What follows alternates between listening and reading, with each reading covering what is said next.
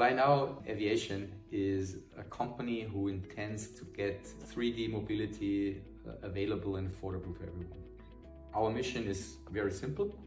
It's about transporting cargo and people up to 50 kilometers in urban areas. Why urban areas? Very simple, because this is where all the traffic jams are. And since we intend to substitute ground-based traffic, and 9 out of 10 cars pretty much all over the world, there's only one person sitting in it, we are concentrating on a 1 and a 2-seater and not 5 or 7 seaters, because it just takes way too much resources.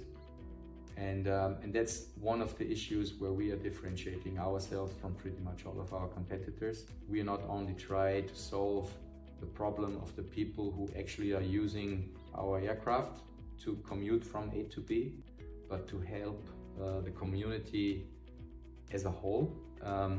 Because if you take about 5 to 10% of the ground-based traffic out of the equation, it also starts to flow on the ground again. So even the people sitting in their car, if they look up there, they say, well, thank God there's someone using these aircraft, so I don't have to sit in a traffic jam, but I can actually drive. Traffic jams got longer and longer. Average speed even decreased more. So, you know, automobile means that it is something which moves by itself, right? But actually it's not an automobile anymore, it's an auto-immobile in most of the cases. And just because this was something which really impressed me when we were at LEAP in Riyadh at the beginning of this year. There's about 8 million people living in Riyadh, and there's 10 million cars. Wow. And each Riyadhi spends about 1 month each year in a traffic jam.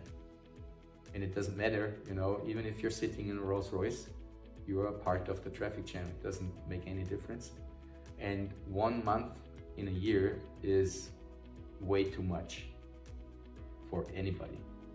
So by applying this new means of transport, you could reduce the amount of resources and energy on the one hand, but increase life quality a lot, because usually the distances driven inside Riyadh are less than 50 kilometers. Riyadh is about 40 times 40 kilometers from its size. And that's also especially the reason why we are aiming for up to a range of 50 kilometers, because 95% of all the legs which are done by people is a lot less than the 50 kilometers, which gives us the opportunity to also downsize the battery. Therefore, we downsize the weight, and therefore we need a lot less resources to transport one passenger 1 kilometer than any other means of transport.